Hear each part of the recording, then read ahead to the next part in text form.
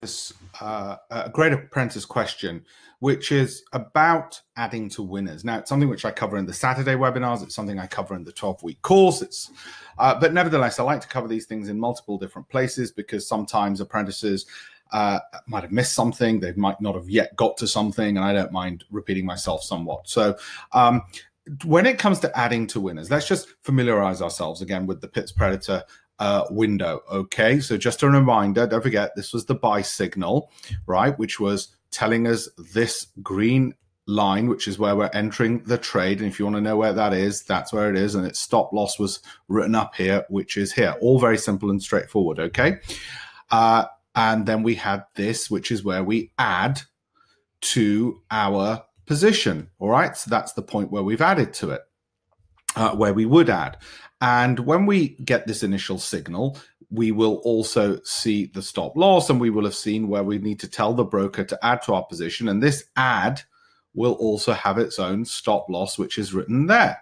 Okay. And it just happens to be this green line there. All right. That's usually how it works. So the question I've got from someone is, right, if the price goes up to here, I can see why we're adding to our winning positions, because we want to start small, knowing that if we've got some profits that we've made up here, that we can double down and make even more profits as the price moves up.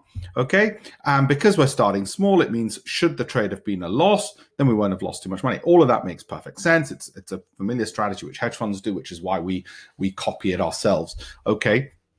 But the question that this apprentice has asked me is, wait a minute, well, if it goes up here and then I double down, what if the price falls back here? Then I'll have missed out. Whereas if I took the profit at this level, which is why we say here, TP, take profit or add, then I would have made more money, because I would have avoided the possibility that it falls down here. And that's absolutely correct. So what's the trade-off here?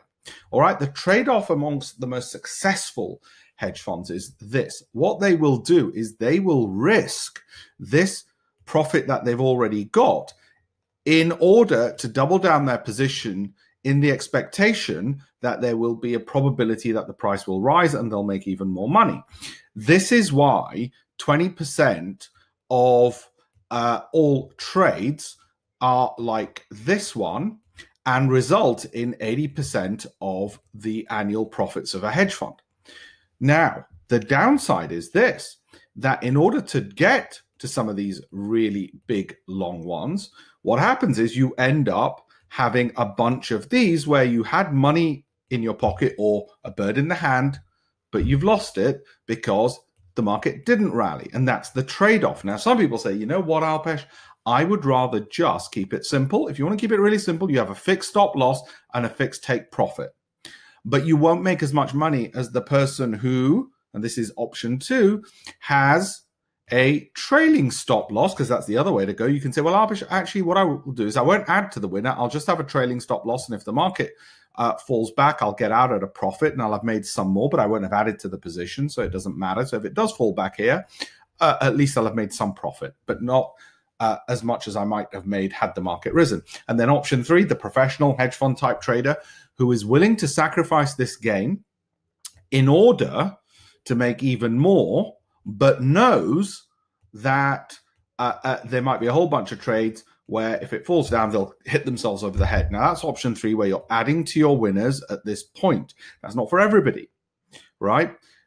What I would say to you is start off with option 1, which is fixed stop loss, fixed take profit. Then option 2, compare that with how you get on with a trailing stop loss, and only then move to the advanced stage, which is adding to winners. Hopefully that explains everything and the trade-offs in trading which are involved. Of course, if we had a crystal ball, what we would do is only do trades which are big, fat winning trades. Sadly, nobody has that. No hedge fund has it. And that's why it's done this way. And you can also now understand the trade-offs between winning and losing as well. Okay, so hopefully that was very helpful.